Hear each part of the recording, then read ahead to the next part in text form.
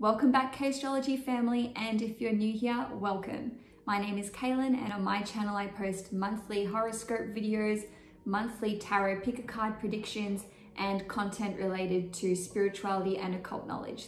So if this is the kind of content that you're interested in, please hit the subscribe button and you'll be notified every time I post a new video. As for this month, for November 2020, it is wild, guys. We've got 3 planets that are finally turning direct. We've got Jupiter and Pluto forming their 3rd and final conjunction in the sign of Capricorn. And we've also got a full moon eclipse at the end of the month. So guys, if you're only going to watch one video today, please watch for your ascendant sign, and you can certainly watch for your sun and moon signs as well. But without further ado, let's just dive straight in. Hi Pisces, Sun, Moon and Risings. Welcome to your November 2020 horoscope. The month starts off with Mercury finally being direct again on the 3rd of November, and that's in the sign of Libra. So for this latter part of the Mercury retrograde period, you would have had potentially issues with your mutual resources, whether that's money pooled with your spouse, your life partner, your business partner, or even money that you earn from others. Maybe there were delays in you getting paid.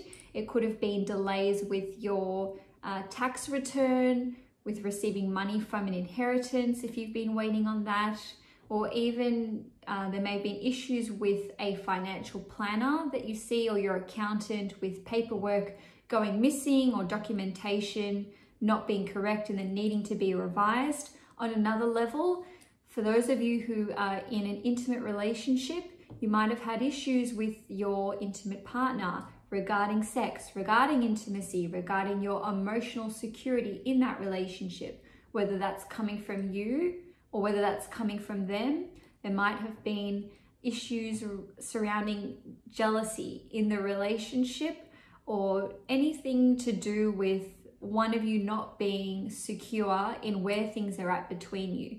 But the good news is, Pisces, once Mercury is direct again, you can iron out these miscommunications, and you can talk things out, and you guys will be stronger than ever.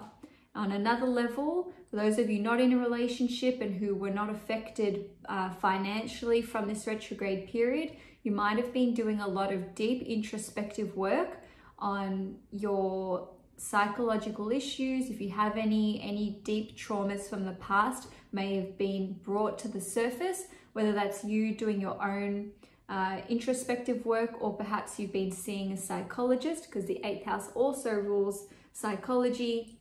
It could be any of the aforementioned areas, whether it's one or several. And lastly, with Mercury being retrograde in the 8th house, if you work in the following areas: if you're an accountant, if you're a financial planner, if you work with other people's money, if you're a psychologist, a surgeon, if you work in the spiritual or the occult industry, whether that's dream interpretation, astrology, tarot reading, whatever it is, if you worked in any of those professions, you would have just gone through an intensely busy period between mid-October till the first few days of November. Just bear in mind, Pisces, that there is a 2-week pre-shadow period and a 2-week post-shadow period.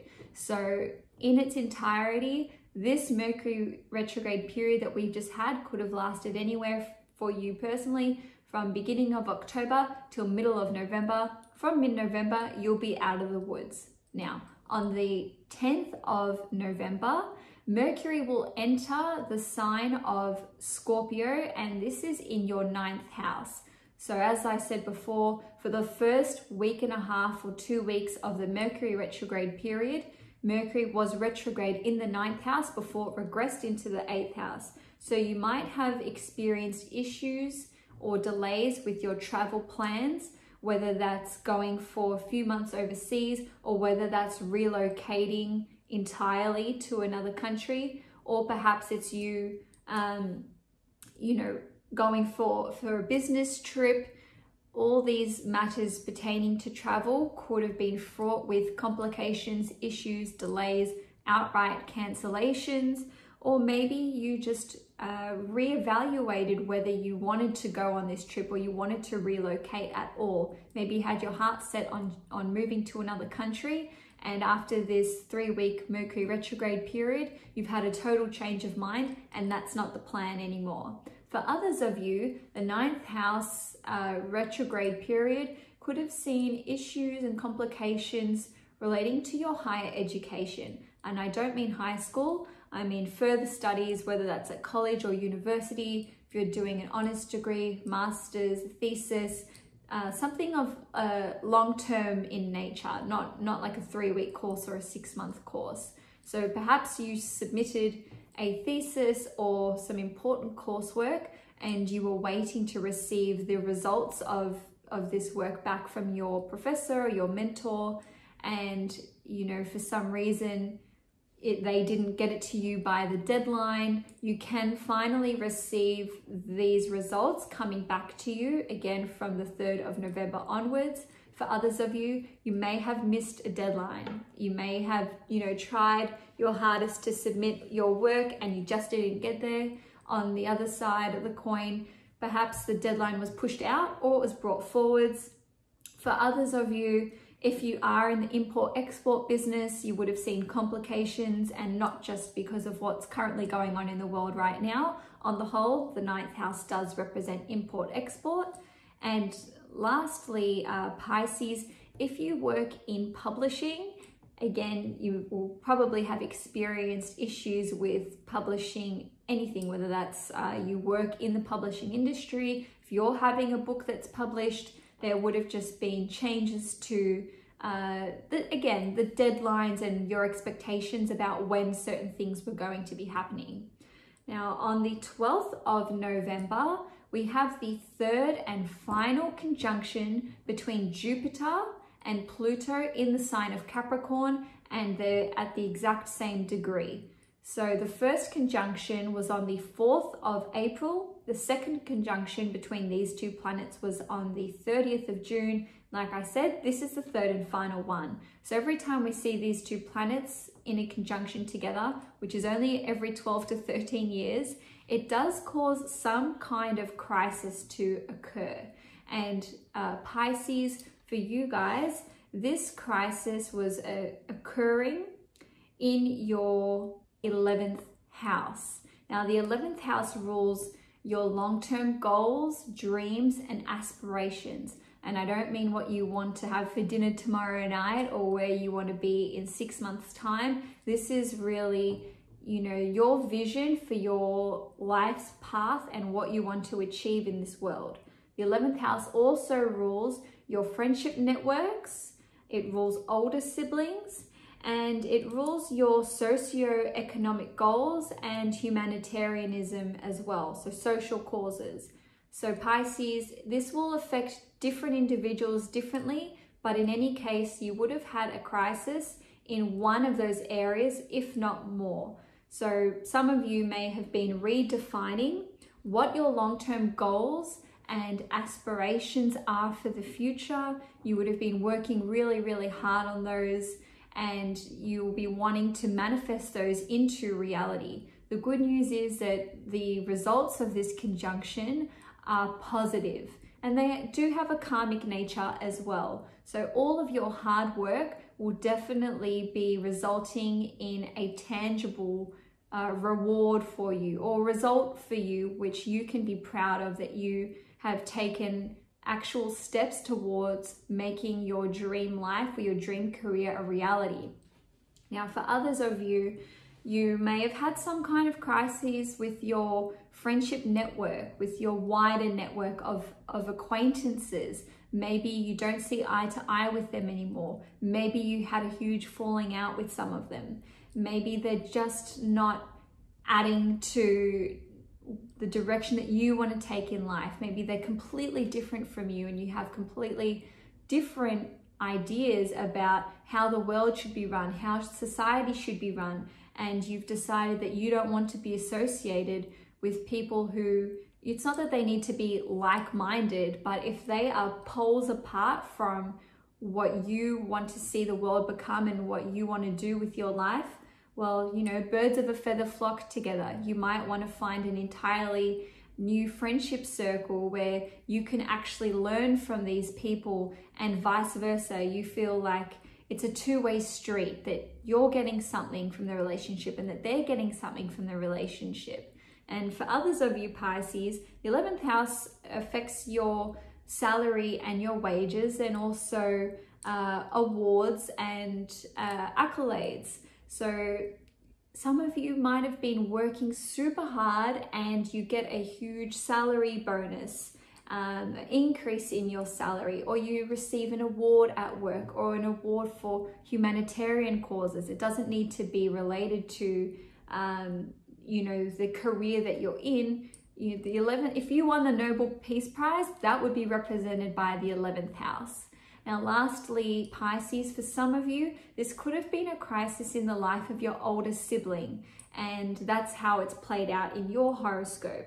So they might have gone through something very intense from April. I mean, it could have been before April, but it would be like the trigger point from April through to November, and perhaps you've had to be supporting them, or some of you might have either had a total breakdown in your relationship with this older sibling, and now you might be estranged from them, or maybe you're closer than ever now as siblings. In any case, Pisces, this conjunction between the two planets has a karmic undertone to it, because it's because Pluto is involved. So whatever happens, whether it's with career, family, your long-term goals, in a way, this is fated, and you are now aligned with your higher purpose and your highest good. Moving right along, on the 14th of November, Mars will finally be direct after a 2-month retrograde period, and this will be in your 2nd house. Now, the 2nd house is another money house. Actually, all of your financial houses have been activated the last month. That's the 2nd, the 8th, and the 11th. So with your 2nd house, Pisces, you might have been experiencing issues with your financial income, whether that is a change in work, whether that's a loss of work, or you know, you're not getting paid as much, or your income, you had to take a pay cut. Maybe your company decided to, you know, take a bit off of everyone's pay, and you're affected in that way. Or if you work for yourself, maybe you're not seeing as much revenue in the business that you own that you expected, or that you would normally expect on a month-to-month basis.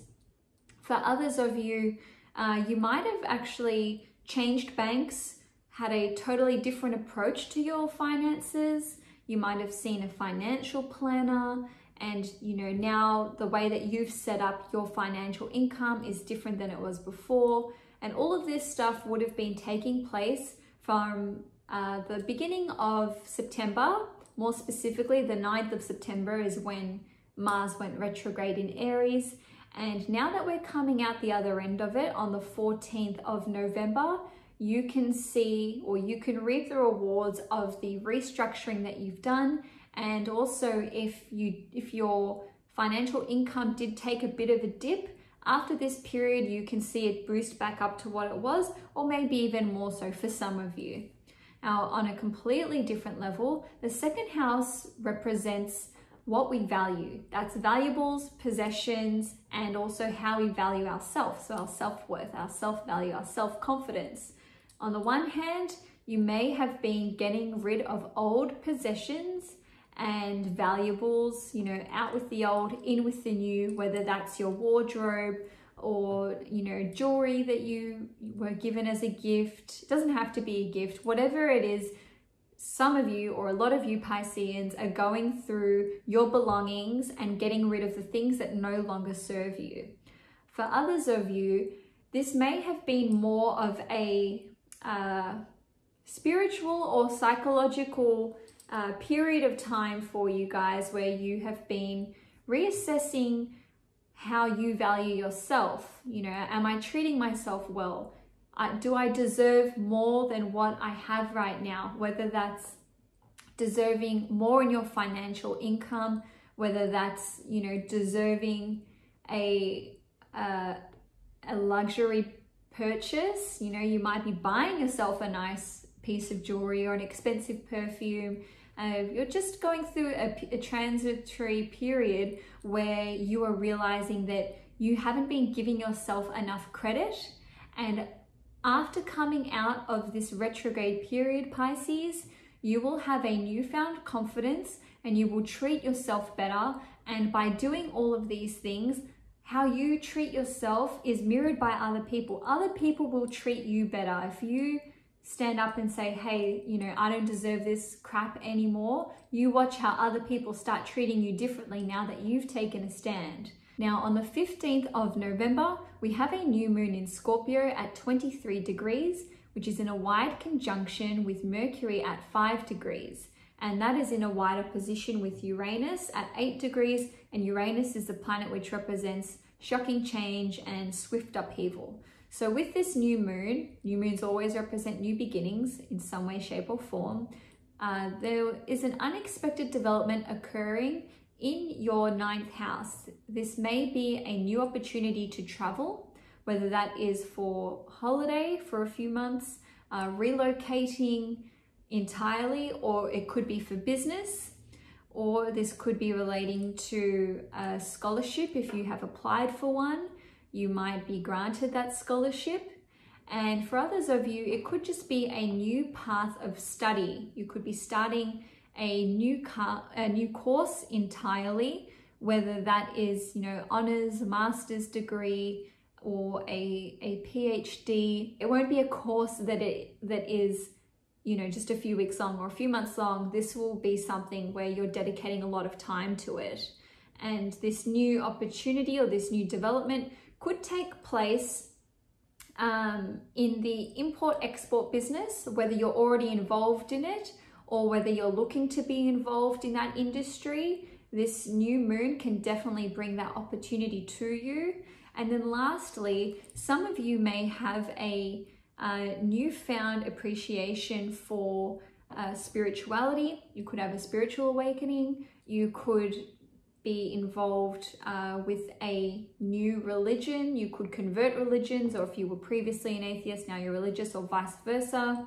Or it could simply be that a mentor enters your life in some kind of, some sort of capacity. This could be a spiritual guru. It could be a priest if it's, if it's a religious person in nature. If you're in the academic world, it could be a professor or a mentor who takes you under your wing. In any case, Pisces, if a new figure or a new individual enters your life and you feel like you can learn a lot from this person, it doesn't matter what the context is, that is brought to you by this new beginning, and you should really look out for this opportunity because this person will have a lot to teach you in life. Now, on the 20th of November, Venus will enter Scorpio, and that will be in your 9th house. So studies will go well. You will be able to enjoy thoughtful conversations of a spiritual, religious, or philosophical nature. You can enjoy overseas. My candle just went out. You can enjoy overseas travel, and if you have put out some kind of publication into the world, it will be received well at this time. Also on the 20th of November, the Sun will enter Sagittarius, which will kick off Sagittarius season, and this is in your 10th house. Now, the Sun changes signs once every month, so it doesn't always have to be a huge song and dance, Pisces, but you will be looked upon more favorably by your boss at this time and by upper level management. So if you have some kind of work to show off that you've done really well, you've done a really good job at, it will be noticed. People are watching you, even if you don't realize it, Pisces. Just make sure every day you walk into the office, you're looking your best and you are, presenting yourself to a T, because from the 20th of November till around the 20th of December, eyes are on you, whether you know it or not. On another note, Man, this smoke is just wafting past me, so I feel like that's an omen for you guys. You guys will get a pat on the back or some kind of recognition in your workplace and in your chosen career. Now on the 29th of November, Neptune will be direct in Pisces, in your sign, and this will be in your first house. Now, if anyone is going to be impacted by Neptune changing directions, it's you guys, Pisces, because Neptune, along with Jupiter, is the planet that co-rules your sign. So you can experience better concentration, more focus, more energy, and a better use of your mental faculties on the whole. On the 30th of November, last but not least, we have a full moon eclipse in Gemini, and this is in your 4th house. Now, it's in a wide conjunction with the North Node at 19 degrees, and Pisces full moon eclipses bring about fated events, and they occur within 3 to 6 months from the date of the eclipse. In any case, it could actually occur from anywhere between the 30th of November till the end of May. You may experience one or several of the following: a deep change and epiphany surrounding your core emotional values. You may find out something about your ancestors. You may purchase new property or land, or you can receive it as well. It doesn't have to be you making the purchase. Some of you will relocate where you're currently living, whether you own property or not. You know, you might be renting and changing locations. But what I can tell you about this, Pisces, is that if you are changing your locations, renting or buying or inheriting, it doesn't matter, this will be a fated event. Wherever you are moving to, you are meant to move there. So, you know, don't question it too much. Just go with the flow. I know you guys do that anyway.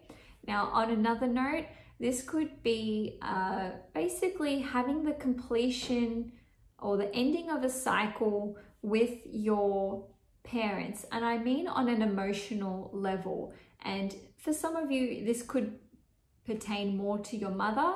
It could be a father as well. It just depends on your chart. But if you have gone through a period of conflict with your parents, or one of you, you know, hasn't forgiven the other, well, this is something that you can finally emotionally heal from, Pisces.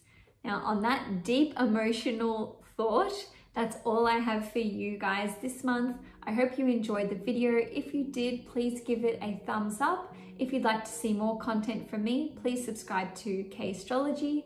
Otherwise, Pisces, enjoy your November, and I will see you next time.